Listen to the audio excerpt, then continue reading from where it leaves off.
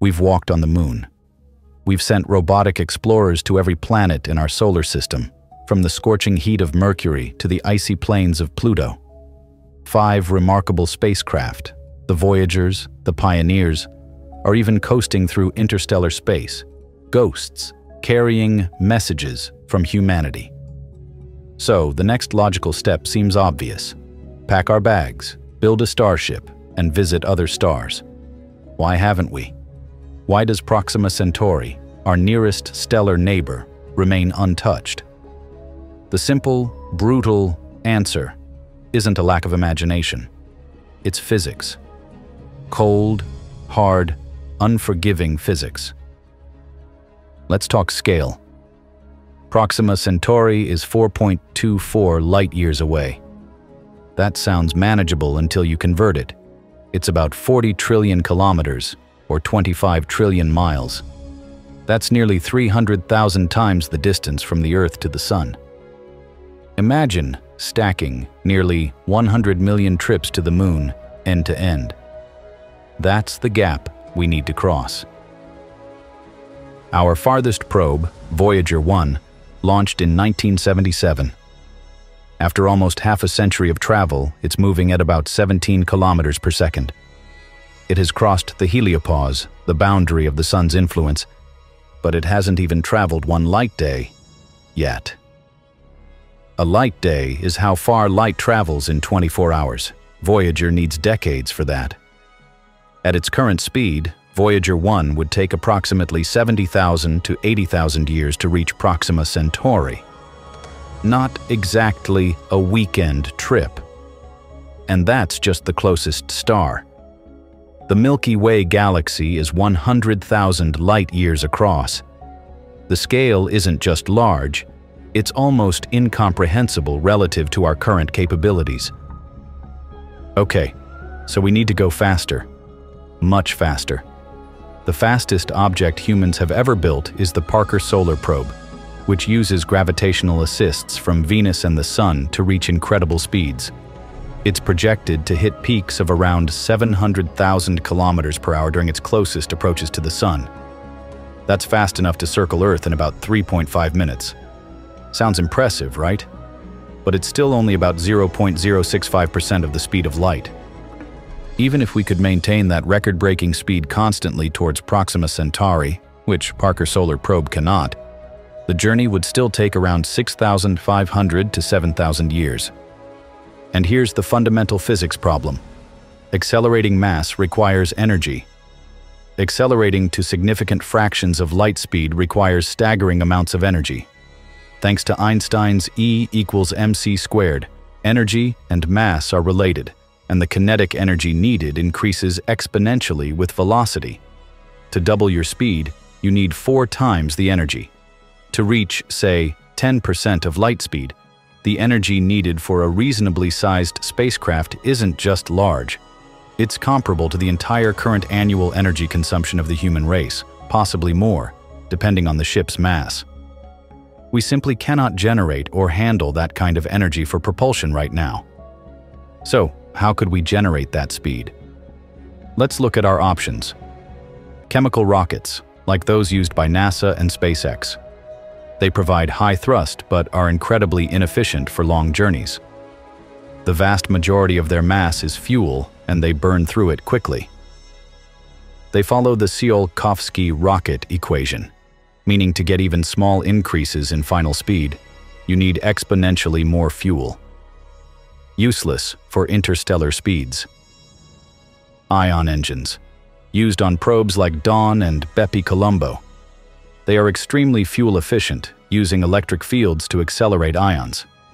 But they produce incredibly low thrust, like the pressure of a piece of paper resting on your hand. They can build up speed over months or years within the solar system. But reaching interstellar speeds would take centuries, maybe millennia. Nuclear thermal, electric.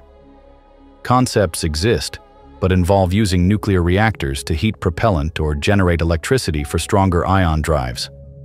More powerful, but still nowhere near enough for fast interstellar travel. Plus, they come with shielding and safety challenges. Fusion drives, the dream of sci-fi. If we could harness nuclear fusion, fusing light atoms to release energy in a controlled, compact, and efficient way, it could offer much better performance. But we haven't achieved sustained, net energy positive fusion on Earth yet, let alone miniaturized it for a spacecraft. Challenges include ignition, containment, fuel sourcing, like helium-3, and massive waste heat radiation. Antimatter. Theoretically, the most potent energy source, 100% mass-to-energy conversion. But we can only produce minuscule amounts, nanograms, at enormous cost, and storing it safely is a monumental, perhaps impossible, engineering challenge. Laser sails, breakthrough starshot. This project aims to push tiny, gram-sized nanocraft with powerful ground-based lasers to maybe 20% of light speed. It's perhaps our most plausible near-term concept for sending something to another star within a human lifetime, a 20-plus year journey. But these are uncrewed wafer sats, carrying minimal sensors, with no way to slow down, vulnerable to dust impacts, and relying on laser infrastructure we haven't built. Bottom line, we have no existing or near-term propulsion system capable of sending large spacecraft, let alone humans, to another star system within a practical time frame. Even if we could reach high speeds, interstellar space isn't empty. It's filled with tenuous gas, dust particles, and occasional micrometeoroids. At everyday speeds, these are negligible. But when you're traveling at 10% or 20% the speed of light, 30,000 to 60,000 kilometers per second, hitting even a speck of dust releases enormous kinetic energy, potentially equivalent to kilograms of TNT. A collision with a particle the size of a grain of sand could vaporize or cripple a probe. A larger impact would be catastrophic. This necessitates heavy shielding for any interstellar craft, especially one moving fast. But adding mass for shielding means you need even more energy to accelerate it, creating a vicious cycle. Designing effective shielding without making the spacecraft impractically massive is another huge hurdle. Okay, imagine we solved energy, propulsion, and shielding. We launch a ship at 20% light speed towards Proxima Centauri. It arrives 20-something years later. Now what? It screams through the target system in a matter of hours or days. To actually stop and study the system, or enter orbit around a planet, the spacecraft needs to decelerate. Deceleration requires just as much energy and propellant as acceleration, unless you use highly speculative methods. You'd essentially need to carry a second propulsion system's worth of fuel just to slow down. This dramatically increases the initial mass and energy requirements, making the problem exponentially harder again. Breakthrough Starshot's nanocraft, for example, have no planned deceleration mechanism. They are designed for a one-way flyby. Getting there is only half the battle. Stopping is just as hard. Now let's add humans to the equation. Even relatively short interstellar journeys at optimistic speeds would take decades, likely centuries. And keeping people alive and healthy for that long introduces a whole new set of challenges. Radiation. Outside the protective bubble of Earth's magnetosphere and atmosphere, space is flooded with radiation, solar particles and high-energy galactic cosmic rays, GCRs. Shielding helps, but GCRs are notoriously difficult to block completely without massive amounts of mass.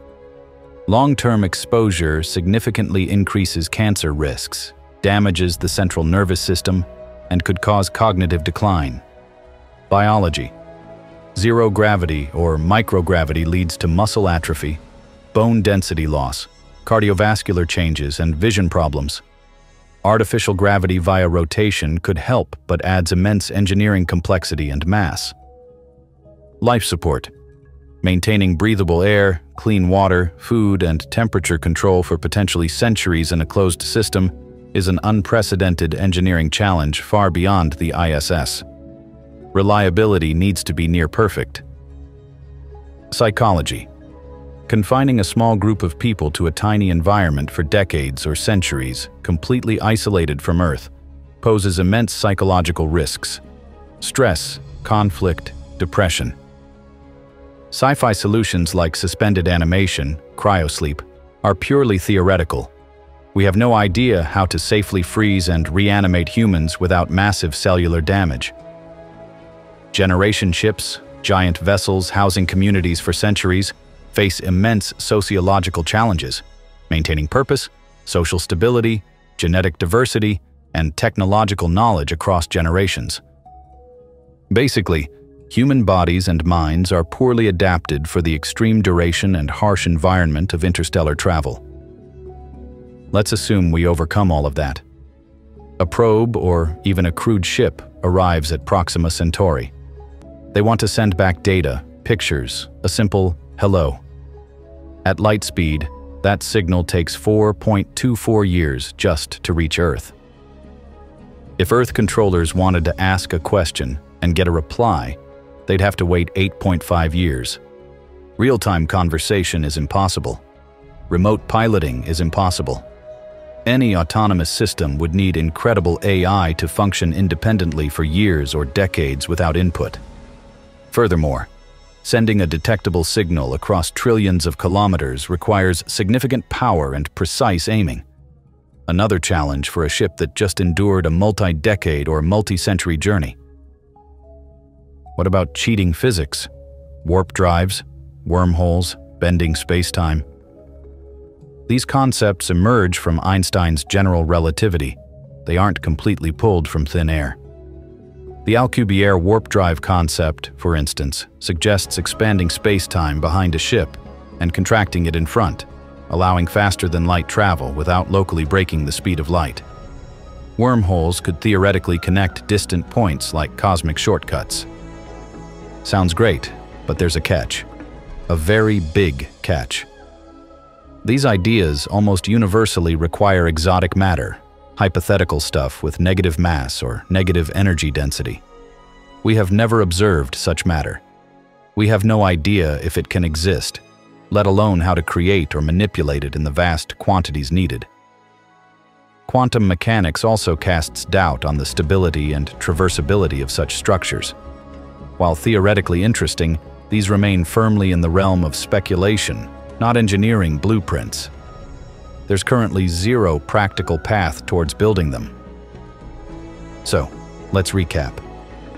Interstellar travel faces insurmountable hurdles in distance, speed, energy, propulsion technology, interstellar hazards, deceleration, human biology, communication delays, and relies on fantasy physics to bypass them.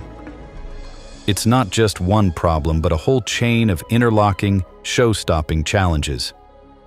This isn't pessimism. It's realism based on our current understanding of science and technology. While we should never say never, breakthroughs can happen. Crewed missions to other solar systems are simply not feasible within this century, and perhaps not for many centuries to come, if ever. Sending small, robotic probes on one-way trips, like Starshot hopes to do, might be achievable. Continuing to study exoplanets with powerful telescopes like JWST will teach us vastly more about other worlds. But for humanity itself, our destiny for the foreseeable future lies right here, within the bounds of our own solar system. Understanding these limits isn't defeatist. It allows us to focus our efforts on exploring and potentially utilizing the vast resources and destinations available closer to home. Until we fundamentally rewrite the laws of physics or achieve energy and engineering breakthroughs far beyond anything conceived today, we are firmly anchored in our cosmic neighborhood. This was just one question. There are many more. Follow Astrovault for real space science.